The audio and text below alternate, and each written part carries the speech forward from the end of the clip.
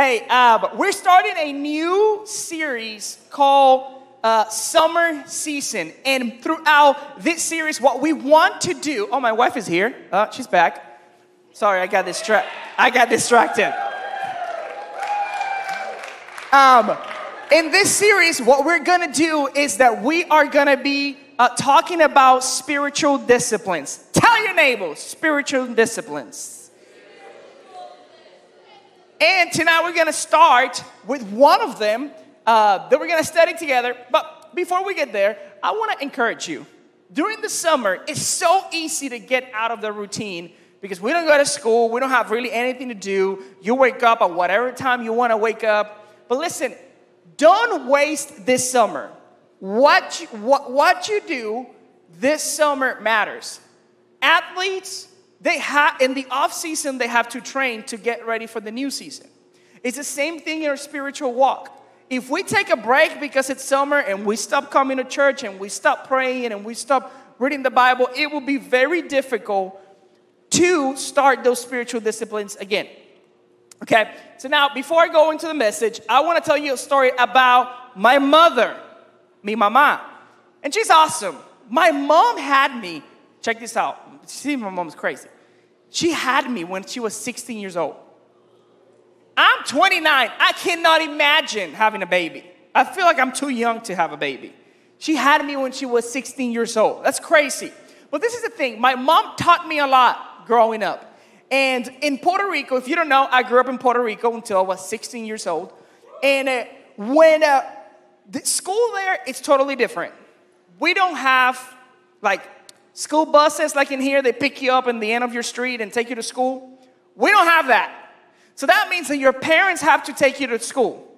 Now, my mom, I remember we had to wake her up to take us to school. I'm like, normally your parents wake you up. Hey, you need to go to school, get ready. In my house, it was the opposite. We got to wake up my mom. Hey, would you take us to school? So when we were going to school, she always did this. And it was, I didn't like it growing up. I got to be honest. Every morning, I grew up with two siblings. Frances is my sister, my younger sister. And then G, that is my brother. Have you guys ever heard of Mateo, my nephew? It's G's son. So anyways, my mom would say in the morning, driving us to school, like waking up, she would say, okay, who's praying today? We always had to pray in the car. And let me tell you, I hated it. I did not want to pray out loud in front of my siblings. But that's something that my mom taught me. It was to pray in the morning. And, okay, so she's taking us to school. One of us, forcefully, we had to pray. We'll show up at school. Now, let me tell you something about Puerto Rico schools. People hang out in the front of the school. So in the front gate, everybody is there, hanging out, just looking at you when you show up with your mom. Let me tell you, I don't know what kind of household you grew up, but I grew up in a house that I had to kiss my mom and hug her before I got out of the car. And I love it. I love that. I love kissing my mom and hugging her. But when I was in middle school and high school, I did not want to kiss my mom in front of anyone. I was too cool for that. Anybody with me? Thank you for your honesty. Thank you, middle schoolers. High schoolers are like, yeah, we're past that. But this is the thing. She will made us kiss her in front of I was so embarrassed, guys. But she did this every single day when she dropped us off. She will reach into her purse and she will give us $1 to go to school. Now you're thinking like, how did you survive going to school with $1? Well, I'm 29 years old. Things were a lot cheaper back then. But also, you don't have to pay for your lunch in Puerto Rico because a school provides lunch for you. So this $1 was for me to buy whatever I wanted. Most of the mornings, I ate a Twix or a Kit Kat for breakfast. Very nutritionist. That's why I only, I'm 5'6". Maybe if I had real eggs and bacon, I would be 6 foot. Maybe. So she will give us $1 to go to school. And she will always say this. Just remember that from that $1, 10 cents belong to the Lord. And I never forgot that. She always said that every morning. From that $1, 10 cents belong to the Lord. And I'm like, Mom, why are you telling me that out of of my week, I will go and tithe 50 cents to God. I can't do that. That's nothing. What is God going to do with 50 cents? So anyways, I want to talk about tonight about tithing. I want you to write that on your notes. You can grab your phone. You can grab paper. You can grab a prayer card. Take notes. So we're talking about money because I think it's very important that we talk about money. Now, let me tell you some things. When you grow up, money is going to be in the front of your mind all the time because you will have bills. Everyone wants to grow up until you have to pay bills. You're like, I don't want to grow up. Listen, take it slow. Live at home as long as you can. Don't. That's a dad who says that. Save as much money as you can. But this is the thing. It's important that as Christians, we understand money. And that as Christians, we honor God with our money. So we're going to be talking about tithing and giving. And maybe you're asking today, Pastor Christian, I don't know what you're talking about this because I don't have a job. How many of you guys here have a job? Just a few of you guys. How many of you guys, your parents give you a weekly allowance? Not that many hands, but a few. I like that. Your parents really love you. You better do all the chores they ask you to do. Now, this is the thing. You might be asking, why are we talking about money? Why are you preaching on this since I don't have a job? And this is why. Because if you don't learn about money at a young age, when you're old, it's going to be a lot harder. If you don't learn how to honor God with your money at a young age, when you don't have anything, you won't honor God when you have a lot. People always say, I don't give, I don't tithe, because I don't have a lot of money. When I get a job, when I have a paycheck, when I have a lot of money, then I will honor God. And let me tell you something, that is not true. If you don't honor God when you have very little, when you don't have a lot, you won't honor God when you have a lot. Because it's easier to tithe out of $1 than from $100, than from $1,000, because it's not the same amount. So that's why we're talking about giving, and we are going to be looking at the Word of God and see what the Word of God says about money, so we can have a biblical understanding on why we need to tithe. So the Bible says in the book of Matthew, chapter 6:24, it's not going to be on the screen. Jesus is talking to his disciples. He's teaching, and he's saying this: you cannot have two masters. You cannot love God and love money at the same time. Because he's saying if you have two masters, you will always love one more than the other. And then the one that you don't love as much, you're just going to put into a corner. You're not going to obey. And Jesus said this. He says, you cannot serve God and be a slave to money. Now, I know that maybe you have heard this before, that money is just evil. And people with money are mean. And let me tell you something, like money changes people. If you don't know how to handle money, if you don't know how to honor God with your money, it will definitely change you. So let's answer this question. Is money bad or evil? 1 Timothy 6, verse 9 through 10. And remember, I need your help because I'm not going to be able to pronounce these words.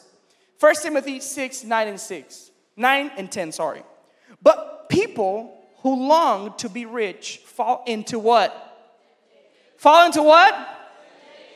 And are trapped by many foolish and harmful desires that them into ruin and destruction.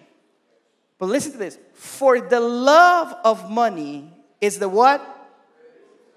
The root of all kinds of evil. And some people crave money, have wandered from true faith, and pierced themselves with many sorrows. Here is Paul telling Timothy about money. And he's saying, not that money is the root of all the evils. The love of money is the root of all evils. When money becomes your God, when becoming rich and having things become your God, it becomes evil. But money is a good thing, because with money you can help people that are in need. Anybody of you guys love to help people that are in need? If you see somebody hungry, you want to help them. But without money, you can't do that. Money, it's a powerful tool that God uses to expand his kingdom. But when we love money more than we love God, it becomes the root of all kinds of evil in our lives. Now, maybe you're a middle schooler. Maybe you're a high schooler. You don't have a job. And you're probably like me thinking, how this 10 cents that I got from my mom's dollar is going to make any kind of difference in the kingdom of God. And you're like, I don't have a lot. And this is something that a lot of people say, is that my giving doesn't really count because I don't have a lot, because I don't have much. Have you ever been there before? Where you want to help, but you don't have, you look at what you have and you're like, this is going to make no difference. And I remember when my mom used to say, hey, remember that 10 cents out of that dollar belongs to the Lord. I always was like, you know how embarrassing is it going to be when I fill my envelope and there's 5 dimes in there? People are going to laugh. Because I always thought that the amount, it's what matters. But it's not the amount, it's the obedience. It's the sacrifice that we're making. Jesus dealt with this. In the book of Mark, chapter 12, Jesus is at the temple. Now, the temple was the place of worship, where people came to worship, kind of like a church, came to worship God, came and brought offerings to God. And Jesus is, I'm assuming he's just reclining somewhere or seating somewhere. And he says this, Mark chapter 12, verse 41 through 44. And remember, I need your help, so follow with me.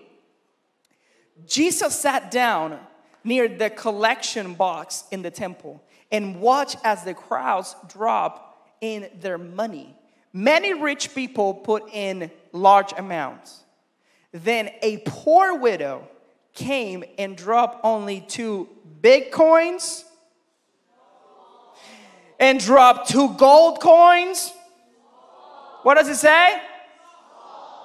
It dropped 2 small coins. And listen to the response of Jesus. Because we got people here that are giving large amounts of money. And we got this poor widow. Now, when it says poor widow, it's not like, oh, she little cute poor widow. No, it was literally, she was poor. She had nothing. She had nothing. And listen to what Jesus said. Jesus called his disciples to him and said, I tell you the truth. This poor widow has given more than all the others who are making contributions. For they gave a tiny part of their... That's not what it sounded in my head. I'm glad I didn't say it. Sawyer is not here to help me with my words. But she, poor as she is, has given some things, has given everything she had to live on. Here we got people, religious people, that had a lot and gave large amounts of money. It did not move God. It did not move Jesus. But then this poor widow came and gave 2 small coins that literally, when I was doing research on how much money was that, it was so little that it was like a fraction of what it would be like a cent. It was nothing, but it was everything that she had. What moved Jesus into bringing his disciples in wasn't the large amounts. It was the obedience of that widow. Because I know that sometimes like that widow, that's how we feel. Well, I don't have anything. I only have this little money that my parents give me, and if I give a tithe of this, it's just very little. It's not about the amount. It's about our obedience to God. To decide, I'm going to honor God with what is being given to me. Now, let me tell you something. When we give to God, it's because he already gave us. So what we're doing is being faithful with what he gave us. We're giving him back just a tenth. And that's what the tithe is. It's a tenth. Now, my sermon in a sentence, I want you to write this down. Simple. My tithe belongs to the Lord. My tithe belongs to the Lord. What is the tithe? Tithe is 10% of everything you make. So this means that out of this $1, 10 cents belong to the Lord. Out of $10, $1 belongs to the Lord. Out of $100, $10 belong to the Lord. Out of $1,000, $100 belong to the Lord. So how can you calculate your tithe? Well, if your parents give you $5, you're going to divide 5 by 10. It's going to be what? 50 cents, right? No, it's more. It's 50 cents. It is. That's it. You divide by 10. Or you can multiply times 0.10, but that is more complicated. It's a lot more things you have to click. Tithing, when you tithe, let me tell you and make this very clear. Because you tithe 10%, that does not make you a generous person. That makes you obedient to the Word of God. A generous person is not a person who gives 10%. A generous person is somebody who gives above that. And that's what we call the tithe and offerings. The tithe is what we're required to do according to Scripture, both Old Testament and New Testament. But giving offerings is going above and beyond. And when we're giving our tithe and we're giving offerings to God, what we're telling God is that, God, we trust you. I trust you with my money. When my wife and I were going through our pre-marriage counseling, our counselor said, the number one reason why divorces happen, it's because of money fights. Because people have not grabbed hold of their finances, and that brings a lot of tension in the home. And as believers, when we don't pay our tithe to God, what we're doing is we're stealing from God. So my question to you is are you being faithful with what God has given to you, or you been hiding it from God? Because it's not about the amount, it's your obedience.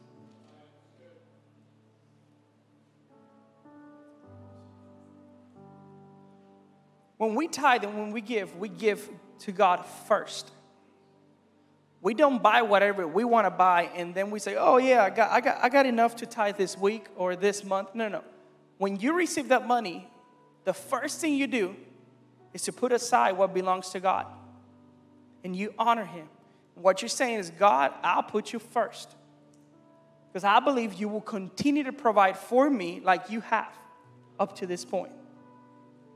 And when you do that, God will bless you. Now, we don't tithe so God will bless us. We tithe because He already blessed us. So if you're in 6th grade or 9th grade or 12th grade, maybe you're a leader in here, my challenge to you is to honor God and worship God with your finances, with what belongs to Him, and watch God does the incredible things in your life and provide for you and bring scholarships and from places that you never thought. That's what God does. He made the impossible possible, especially when somebody is trusting Him and honoring Him. So, I'll tell you the story about my mom. That she always said, remember, from this dollar, 10 cents belong to the Lord. My first job, I wasn't allowed to work while I was in high school. I had to learn English, so I was in school when I was in school and in school when I was at home. Never worked until I graduated high school. And I worked at Whitewater Bay. Anybody been at Whitewater Bay? Season of 2010, maybe some of you were just being born. Some of you guys were babies. And some of you guys were swimming in my waters. I was Deep Guy of the Year, by the way. I got a little, I can't remember what I got. I got something. But I remember one of my coaches was my manager. I used to play soccer, and he was the aquatics manager. And he says, hey, why don't you come work for me at Whitewater Bay? I was like, of course, I got nothing else to do. I need money. Anybody needs money or wants money? Money's not evil. It's good. I do want money. So, my first 2 weeks at Whitewater Bay, I worked 117 hours. Now, that is not legal. I'm pretty sure it's not legal. But I wanted to work. I was picking up everybody's shift. I was doing pool crew at 6:30 in the morning. I was just cleaning Whitewater pools. And then at 10, I got my first shift. And then at 3 or 4, it was my second shift. I worked all day. Loved it. I remember the first time I walked into that little area that we had to clock in and clock out. And they handed me my first paycheck. I worked 17 hours. I was making minimum wage, which was nothing. But when you work 117 hours, that's a lot of money. Listen, I was so excited to open my check. I opened my check, and it was like $670-something. I was like, man, taxes took all my money. It was so sad. And remember, but I was still happy. It was the first time I had $600 in my hands. It was a piece of paper. I didn't know how to cash it yet. And I remember I'm looking at the check, and I'm walking towards my car. And all I could remember was my mom's voice saying, remember that out of each dollar, 10 cents belong to the Lord. And for me, it was easy to tithe and honor God even when I had $672, because I've been practicing that even with dimes. My challenge to you is that you honor God with your finances. Starting tonight's going to be different. We're going to do it in the small groups. We're going to hand every leader an envelope. And you will have an opportunity to do your tithe, to do your offering. But starting next week, during the experience, we're going to be worshiping God with our finances. Every week you will have an opportunity to bring God your best offering. And let me tell you something. God doesn't need your money. God doesn't need your money. What you need is to learn how to honor Him with your finances. He doesn't need your money. He's the creator of everything. You think He needs your money? He didn't need my 50 cents, my 5 dimes. But I needed to learn that discipline so He could continue to pour over more blessings and more finances into my life. Starting next week, we're going to be giving you an opportunity to honor God with your tithe and your offerings. And I want to challenge you.